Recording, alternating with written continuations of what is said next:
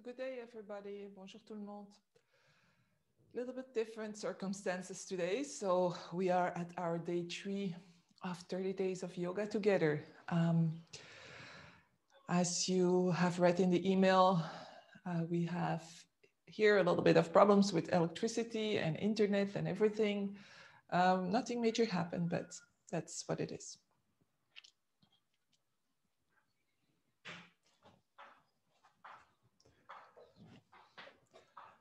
So good day, everybody. Welcome to day 3 of our 30-day yoga journey.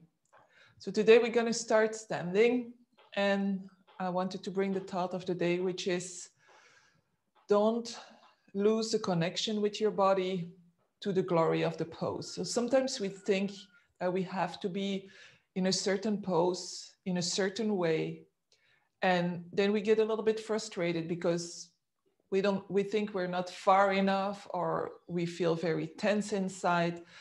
So let's come back to our body, same as we did yesterday, coming back to our body and being in the present moment. So not just aiming towards, I want to be able to do this, or going back, yesterday I could do this, what happened? But just being in the present moment and allowing the body to be, allowing the mind to be at rest as a consequence. So let's start into standing pose, pressing the feet down into the floor. The legs are strong, taking a deep breath, lifting the shoulders and then rolling them back. The hands are relaxed. Sometimes we think we have to stretch out the hands, but for the moment, just let the arms hang alongside your body. Lengthen your neck, push the cervical spine against your skull. And then take a deep breath in and feel how the breath moves into your body. So maybe you're catching up on breath because you wanted to be on time, or you have been doing quite a lot of things. So just let the breath be for the moment. You can take a deep breath in, maybe exhale through the mouth, release. Observing where the breath is. If the observation from within is not possible, you can always place one hand on your belly and the other one on your chest, and then feel where the breath moves. The lower the breath starts, the more relaxed we are. If we are more in a stressful position, most often the breath is in the chest. So shorter breath means more oxygen, more power, more energy, which is all fine if we need it. But we're also triggered by the environment around us, and with constant news and stresses and everything, very often the breath is going to stay in the chest. So let's be conscious about it. Maybe when you're lying down at night, just seeing if you can expand the breath, starting in the belly and then going all the way up to the chest and then going down again. So very relaxing breath. When the exhale is longer than the inhale, the breath is relaxed. So bring the hands to the side again. Separate your feet wider than your hips and bring the arms to the side. So strong legs again. We're not collapsing into our core. We want to be strong but not stiff. And then turn the palms up and feel your shoulders dropping back and the shoulder blades dropping down. Keep the shoulders where they are and just bring the palms to the floor. So facing the floor, and then bring the arms down and see if you feel any difference in your shoulder, in your spine. And now inhale, reach the arms up, lengthen out, press your feet down, and exhale, bring the arms back down. One more time, inhaling up and exhaling down. Bring the hands onto the hips and then slowly start to bend one knee and the other knee. You'll notice the upper body is staying in one line. So from the hips to the shoulders, so we're not moving side to side. We're just playing with the knees here. So bring a bit more weight to the left and then to the right, just warming up the legs. Just the knees are bending to the front, so don't bring the knees in. Little things to just listen to or capture what is important for you. And then coming back to center. And then starting to make little circles with your hips. So keeping the feet very light so that your knees don't get stuck between the feet and the hips. So just moving here, you can push your bum back, push your pubic bone forward, your hips to the side, and then changing direction. And then coming back to center. We're gonna bring the hands onto the lower back. So the heel of the hand is at the bony part of your hip, so the start. And the fingers are gently pointing down. Roll the shoulders back and then exhale and go gently back. Don't push your hips forward. You wanna keep your hips on top of your heels. So inhale, lengthen the spine, and exhale, go back. One more, so we're just warming up, so don't go too far. And then coming back. Bring the arms to the side this time. Reach your arms up. Bring the arms next to the ears. And then from here, press your feet down. And this time we're going into banana pose. So this time you're gonna press your hips forward, but your tailbone is gonna go down. So don't keep the tailbone up. Keep the tailbone down to protect your lower back. And start to go back with your arms.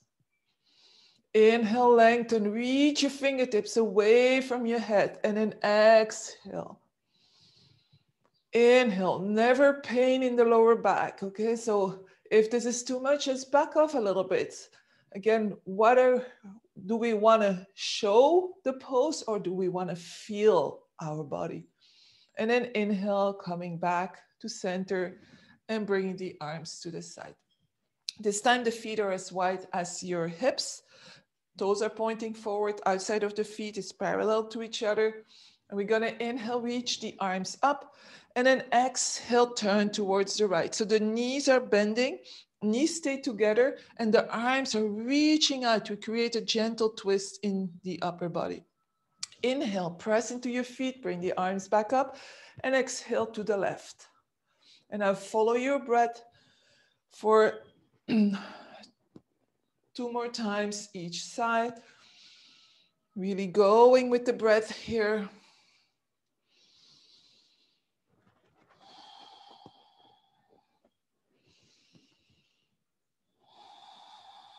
And then coming back up and exhale.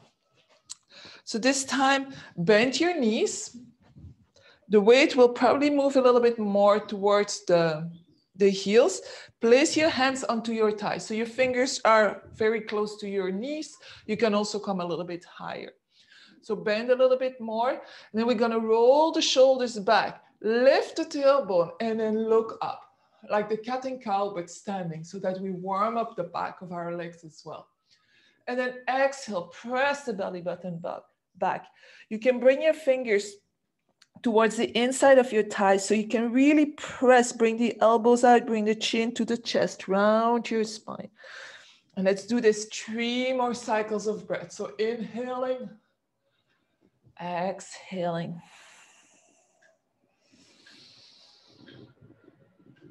What do you feel in your body? Even if your movements are tiny, tiny, tiny, it's okay. And then coming back to center, press into your feet and come all the way up. And exhale. Separating the feet wider, not too wide. You have to feel that you're still strong. And lift the heels up. And now bring the heels in so that your toes are pointing out. From here, just bend the knees slightly and make sure that the knees are pointing towards the center of your feet. Bring the hands onto the hips. See if you can go a little bit lower, keeping the shoulders above the hips. Then press into your feet and come all the way up.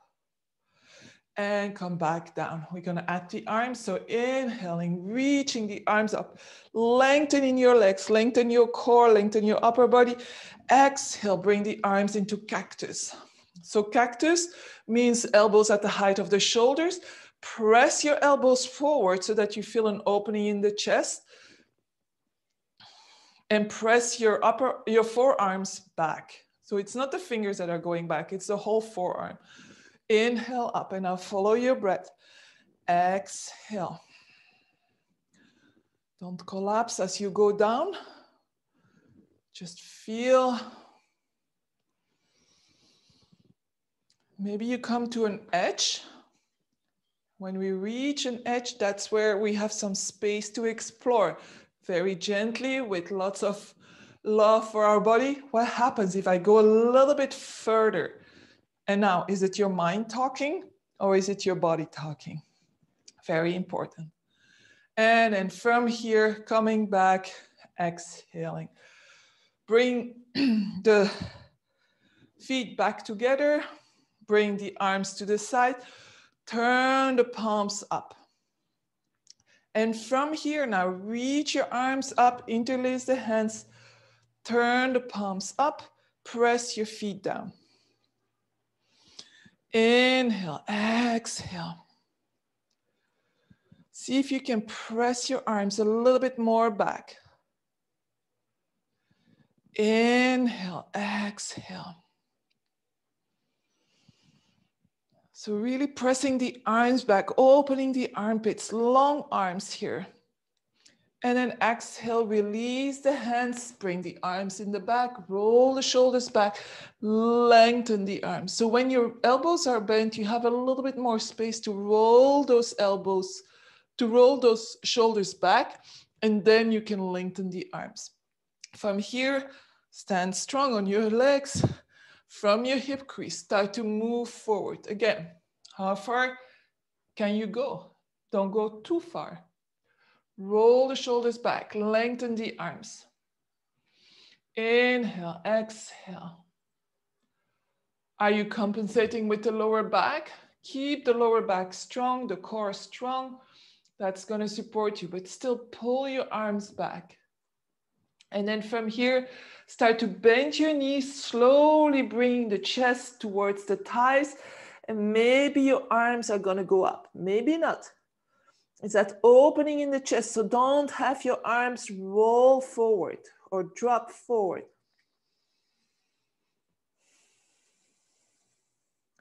And then release your arms, place your fingers down onto the floor and drop your head, drop your spine, release. So Uttanasana, forward fold.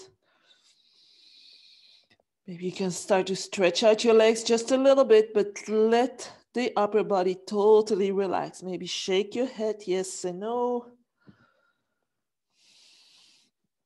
And now bend your knees again so that your fingertips can come on the floor, and walk your hands to the front. Walk your feet to the back.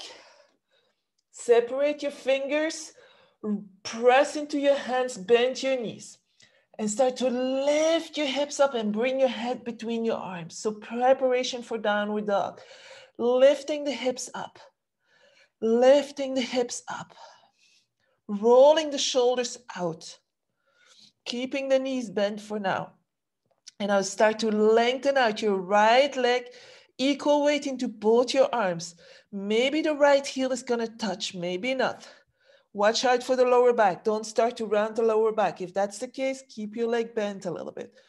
So going for that big stretch in your right leg. Keep on pressing into your hands, strong arms, long spine. And then let's change sides. So bend the right knee, lengthen the left.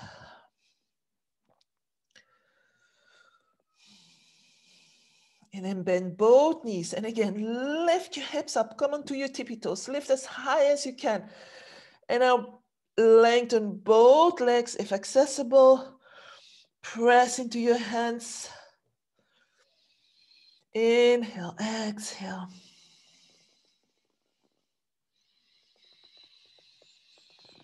Let's lift the right leg up and bring the right foot between the hands.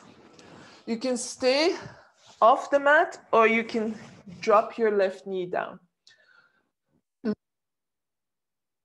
Left knee, later explore what lifting the knee will bring. So left wrist is underneath the left shoulder. Reach your right arm forward. Watch out that your right knee doesn't fall out. And then come and reach your arm up. Right arm goes up, and as you come up, turn the palm out. So you want to reach from the right fingertips all the way down to the left hand. Heart is reaching forward. You can look up or you can look to the side. And if you want to go a little bit further, tuck your toes, press your left heel back, and find that big stretch and strength, so that balance between the two.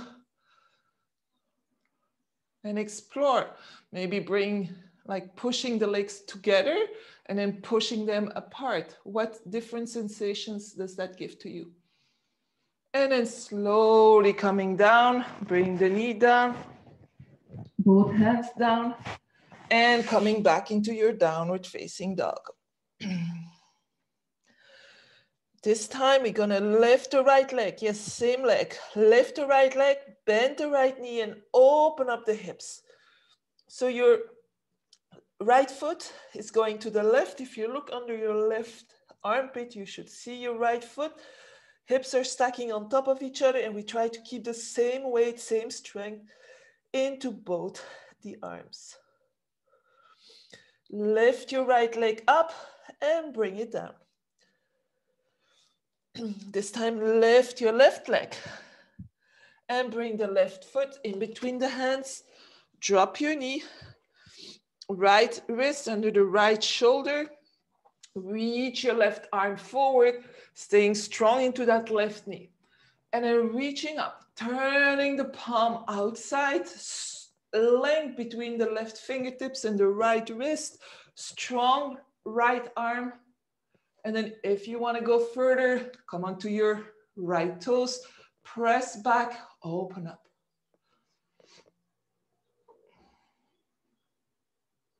Keep on breathing. And then slowly bring the left hand down and coming back into your downward facing dog.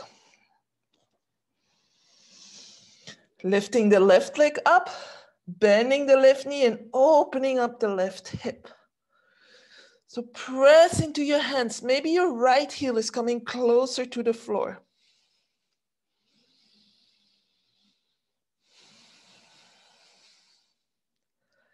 And then lift your left leg and bring the left foot down. Let's bring the knees down. Untuck the toes and press your hips back. Keep your hands strongly pushing into the floor, creating again that lengthening in the spine. If your bum doesn't touch your heels, that's okay. If your forehead doesn't touch the floor, that's okay. We're really going for that lengthening. And then walk your hands back just a little bit so that your bum and your heels getting closer. Now bring the right hand to the right. Keep your hips where they are, your chest, and walk your left hand towards your right hand. So on your fingertips, creating that stretch to the side. Inhale, exhale.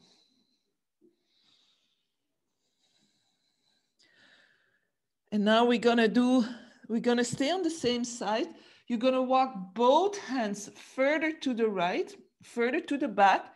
Lift your belly for a moment and see if you can bring your body in between your arms. So we're more going for a stretch in very close to where the hip and the waist are touching. So you're a little bit higher. It's a different twist, not so much in the upper part of your left side. And then going back to center. Same thing on the other side. So left hand to the side, belly is still glued to my thighs. I'm walking my right hand towards the left. I'm feeling the opening in the shoulder blade. Hopefully you feel the same. So stay on your fingertips so you can go a little bit further and you don't collapse. And then come on to fingertips, both hands. Lift your belly and walk your hands even further to the back to go and get that stretch from the hip, the waist. So walk your right hand a little bit further out. That's gonna help explore. And then coming back to center. and release. So sitting onto your heels, if that's not comfortable, place a pillow between your calf muscles and your thighs so that you sit a little bit higher. Taking a breath in and a breath out. Gonna walk the hands forward and come into a plank. Strong arms, you can always drop your knees if that's too much. Tailbone moves towards the heels. And then from here, roll the eye of the elbow, so the inside of the elbow towards the front of your mat, so that when you bend your elbows, the elbows are going back and not to the side. So we want to keep the chest open as we go down. Let's move into Cobra. So place the hands underneath the shoulders, roll the shoulders back, lift yourself up. Hardly any weight into the hands. And then exhale, come down. Inhale, lift up. Exhale, come down. One more. Inhale, lift up. And exhale, come down. Tuck your toes. Gently move to your downward facing dog. Let's again lift the right leg up and bring the right foot in between your hands. Drop the left knee and come up. So your right knee is on top of your right heel. Your left knee is a little bit more to the back. As you come up, you can keep your hands on your thigh. Feel the opening in the left groin area. If you don't feel anything, place your hands down, move your left knee back. If you feel too much, move your left knee forward. And then bring the tailbone down so that your hips are tilting forward and creating a little bit more opening into the groin. Inhale, exhale, down. And then open your arms to the side, open the fingers wide, roll the shoulders back, and maybe a gentle back bend. If your balance is not there today, keep your hands on to your thighs. Protect your knee if you need to, with a pillow or your mat folded double. Let your hips sink down. Don't push down, just let them sink. And then exhale, bring the hands down, tuck your back toe, your back knee, and come back into your plank. From here, knees, chest, chin, or chaturanga. Inhale, cobra. Maybe you come a little bit higher into your cobra, but roll the shoulders back, elbows back. Exhale, downward facing dog. This time, lift your left leg up and bring the left foot in between the hands, right knee down. Find your stability. So bring your hands onto your thighs, adjust your back knee, feel the right groin area opening as you release. So don't press down, just let gravity do all the work here. And then again, if you want to open up, you can bring your arms to the side. You can also interlace your hands in the back, or you can just keep your hands up. You choose the variation that works for you. Inhale, exhale.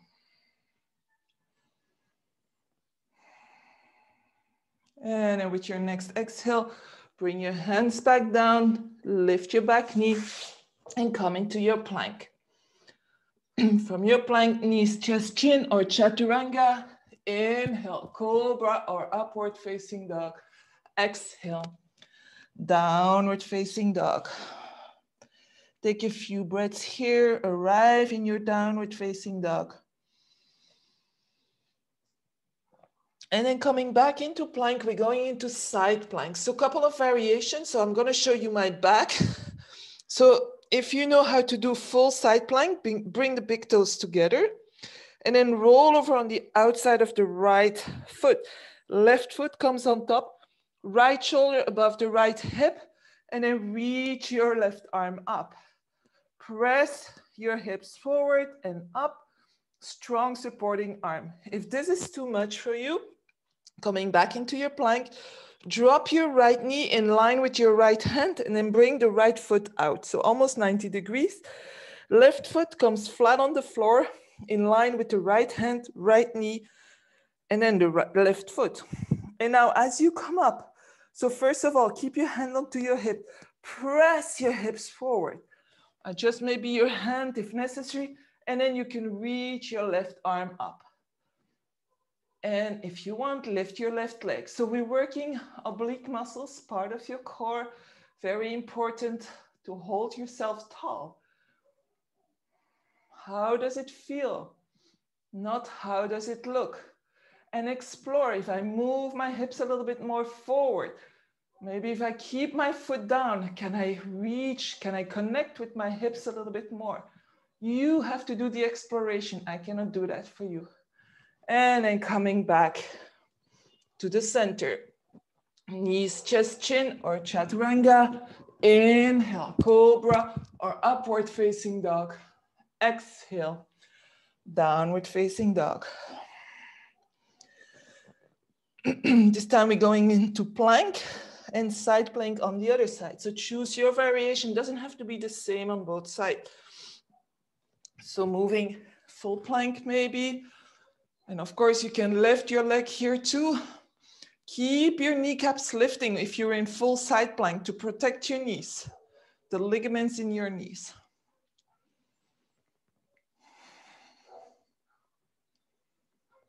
And then slowly coming back to center. Go to a flow if you want, or if you're ready for a child's pose, listen to your body and go there.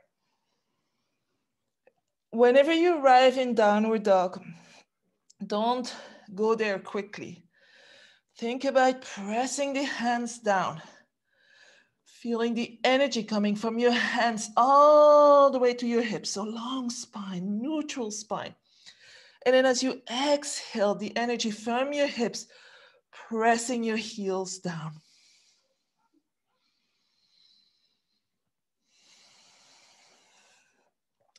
Let's inhale, reach the right leg up. We're going into pigeon pose. So if you know you have bad knees, go onto your back. I'll guide you through it in a minute. Bring the right knee behind the right wrist. The right foot is as much as possible a 90-degree angle with your lower leg. And now walk your left leg back. So the further your left leg is, the deeper you will be sitting into the pose, the more you'll have access to the relaxation. So if you know, or if you feel already you're gonna fall over to your right side, you might wanna put a pillow, something soft, don't put a block, because otherwise there's not gonna be any yielding, giving in. From here, walk your hands back a little bit, open your chest, and then slowly start to walk your hands forward. You can make a pillow with your hands, or you can reach your arms forward. So if you have knee problems, you're gonna come onto your back. So we're gonna avoid then to have the weight of our body coming all the way onto our knee. So cross the right ankle over the left thigh, pretty close to the knee. And then grab your right foot with your left hand and your right knee with your right hand. Keep your left leg bent for the moment, foot on the floor. Wiggle a little bit in your hips so that you can bring the right foot and the right knee closer to your chest. If you want, you can lengthen out your left leg here to feel the neutrality of your spine. If you want to feel a little bit more sensation without rounding the lower back, bend your left knee with the foot lifted and gently press onto your right ankle with your left thigh. Very gently. So we don't want to make the belly like a pull. We want to keep the belly long, and we just want to go and get that flexibility into the hip. If you're still in pigeon pose, relax there, let it go. And then with your next inhale, slowly come up, tuck your back toes and come back into your downward facing dog. You might want to dance a little bit.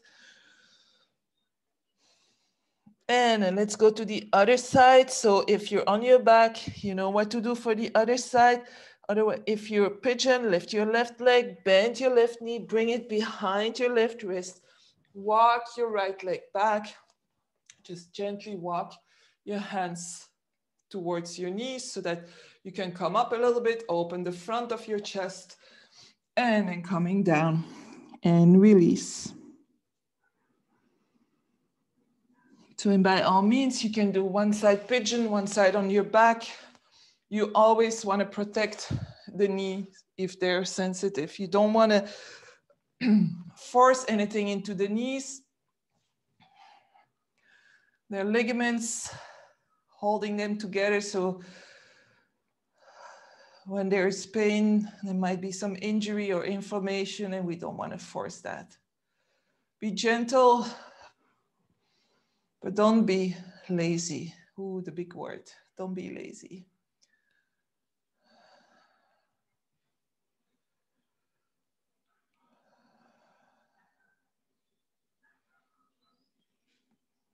So either way, if you're in pigeon pose, slowly bring yourself back into downward dog. And then come onto your knees and then gently turn around and come onto your back. Once you're on your back, bring the soles of the feet together, the outside of the feet on the floor, and open your knees. You can place your hands on the inside of your thighs and gently start to push from side to side, rolling, just giving your lower back a little massage. And then bring the hands on the outside of your thighs to close your legs. Bring your feet a little bit closer, knees above the hips. Open your arms in a T, lift your feet, and then bring the knees over towards the right. So relax here. Let it go. If you need blankets or pillows underneath your knees because you can't get that far, that's fine. But don't force anything. Here, it's really important that you relax your body so that you can, through gravity, reach a little bit further.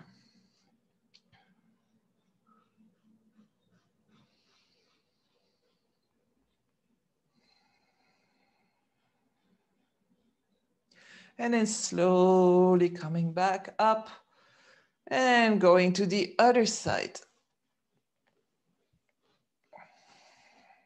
Maybe your right shoulder touches down. If it doesn't, you're gonna have to make a choice whether you want your knees down or whether you want your shoulder down. So use props, use pillows and blankets, or maybe a block, so that you can feel at ease and you don't have to hold anywhere.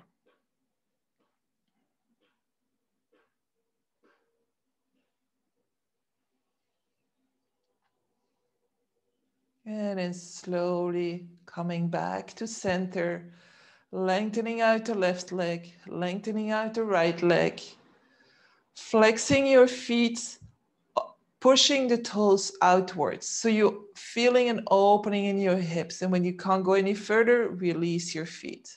So your hips will have opened together with your feet. Bring the arms into Shavasana arms, palms up. Maybe you need to press in your head to roll the shoulders under a little bit to feel a relaxed chest.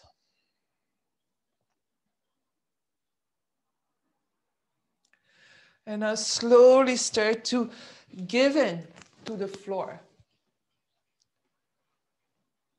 So giving in to the floor means finding that balance where we trust that we can release our body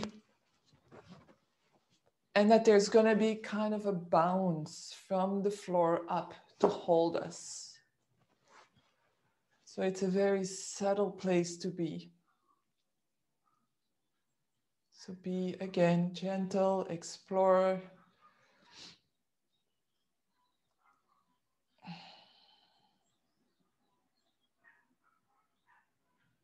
We are using a lot of our senses when we do yoga.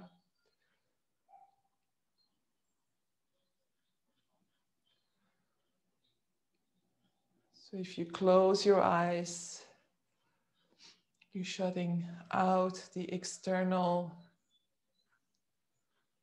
visions, maybe look internally. If you turn your hearing inside to listen to your body, smells are going to be difficult to shut out. If they're around, just don't react to them. Don't name them, don't question, just stay very neutral towards them. And then the touch of the floor in Shavasana, where the floor and the body are touching. Try to make that sensation, that feeling so neutral as possible, so that yielding again, where one is giving up to the other and vice versa, so that there is a balance created, almost as if you were floating. And I invite you to stay here and explore from within as long as you can.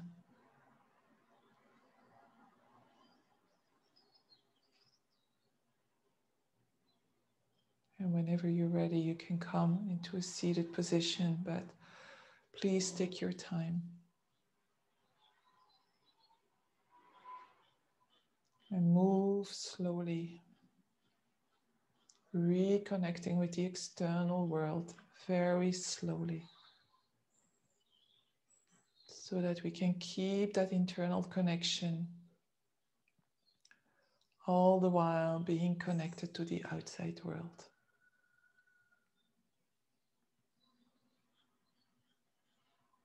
If you made it seated, bring your hands in front of your heart. Gently tuck your chin.